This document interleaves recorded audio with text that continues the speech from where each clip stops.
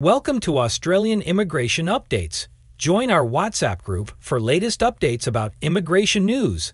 Link is given in description, where we navigate the complexities of the immigration system. Your one-stop shop for all things visas down under. Today, we're diving deep into the transit visa, Subclass 771. Whether you're a frequent flyer or a first-time traveler, this visa might be your key to a smooth stopover in Australia. So let's get started. What is a transit visa? Subclass 771. This visa allows you to stay in Australia for up to 72 hours, 3 days, while you're on your way to another destination.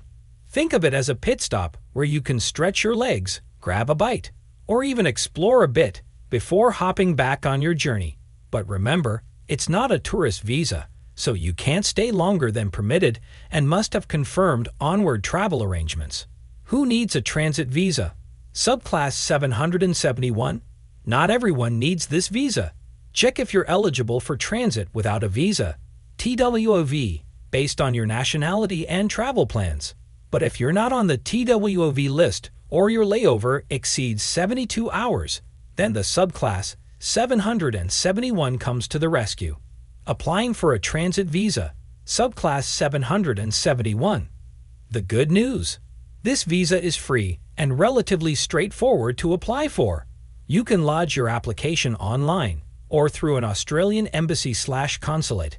Gather your documents, including your passport, flight details, and proof of onward travel, and follow the application instructions carefully. Conditions and limitations of the transit visa, Subclass 771. Remember, this visa has limitations.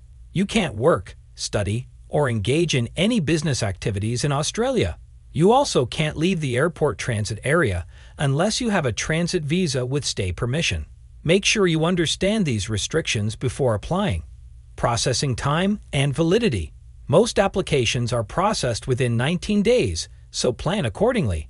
Once granted, the visa is usually valid for a single entry and expires after your 72-hour stay in Australia. Things to do on a transit visa, Subclass 771.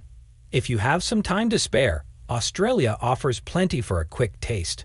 Explore iconic landmarks like the Sydney Opera House or Melbourne's laneways, indulge in delicious local cuisine, or simply relax in a park and soak up the sunshine.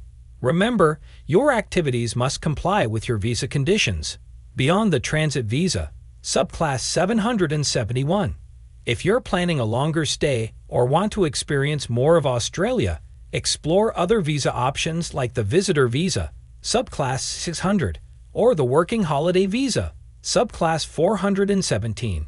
Our channel has dedicated videos on these visas to help you choose the right one for your needs. Thanks for joining us on this journey through the transit visa, Subclass 771.